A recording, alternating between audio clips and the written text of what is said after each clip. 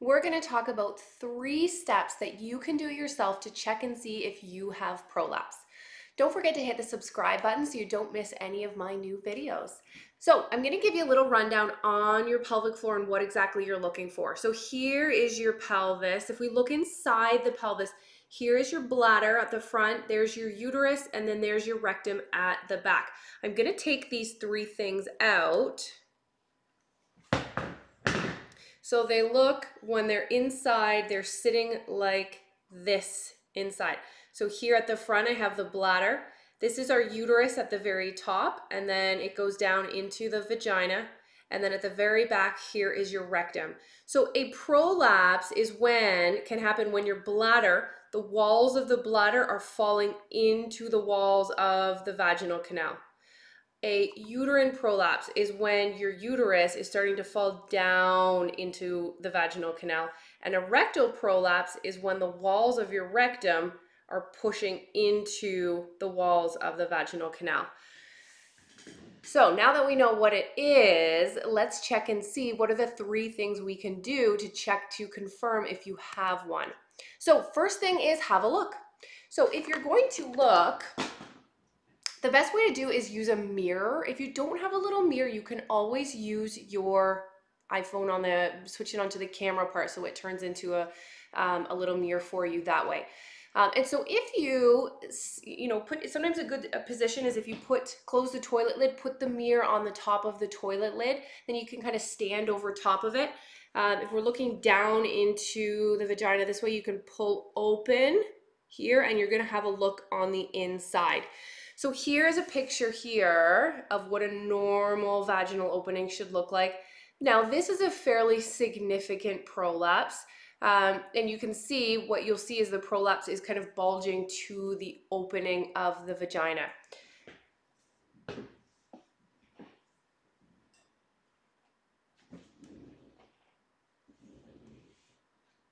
So I'm going to give you a little demonstration here. I have a little ring and then I also have a teeny balloon. So this balloon is supposed to kind of show you the idea of the prolapse. So if I'm looking straight into the opening of the vagina, if my bulge looks like it's coming from behind or from the back, that is likely a rectal prolapse. If your bulge looks like it's poking out into the front, that is more likely a bladder prolapse. If it looks like it's coming straight down, and sometimes it's hard to tell if it's taking up the whole opening, that is likely a uterine prolapse. Okay, so have a look and see if you can see anything. The other thing you can try when you're looking is if you do a really teeny tiny gentle bear down, like you're bearing down to push out a toot or push out a bowel movement, that will typically drop your prolapse a little bit further. So you might start to see that's kind of bulging down in towards the opening a little bit further. Like I said, this one is a little bit more of a significant prolapse. Okay, the second thing you can do is feel. So the best place to do this is actually in the shower, but you can wash your hands and do it at any point as well. And so insert a finger into the vagina. So here is a picture here. Here is the vaginal opening. This is the uterus here. Here's your bladder, your urethra where we pee out of, and then here's your rectum at the back. So it's someone standing sideways. There's their tailbone, their bum, and then there's their abdominals. So if we stick a finger in and we're feeling, can we feel something bulging into the vagina? If it is your uterus, it typically feels like the tip of your nose. So going straight inwards, it will typically feel like the tip of your nose that you're touching. Again, if you try that really gentle bear down, can you tell is it pushing from the front? Is tissue kind of pushing from the front? Is something pushing into from the back of your finger? Or is it pushing straight downwards into the vaginal canal? And so you can take note, and that gives you an idea if the prolapse is starting to fall and or which direction it's coming from. Sometimes these frustrating thing is we might complain of these feelings to our physician, and they might check us. And when they always check us out, we're always laying on our back. Now, the thing about prolapse is that gravity will take a toll on prolapse. So as you can see, right, things falling into the vaginal canal, it's going to fall a lot more if it's gravity driven or we're standing up. As opposed to when we're actually lying on our back, that tends to tuck things back up a little bit better. And so doctor goes in, I don't feel anything, everything looks fine. Yet when we're standing, we've been more active towards the end of the day, we can feel these bulging symptoms. We can feel like there's a golf ball there, like something wants to fall out. And that is sometimes the reason why we don't always get a clear answer. Okay, the third thing is we're going to go by your symptoms.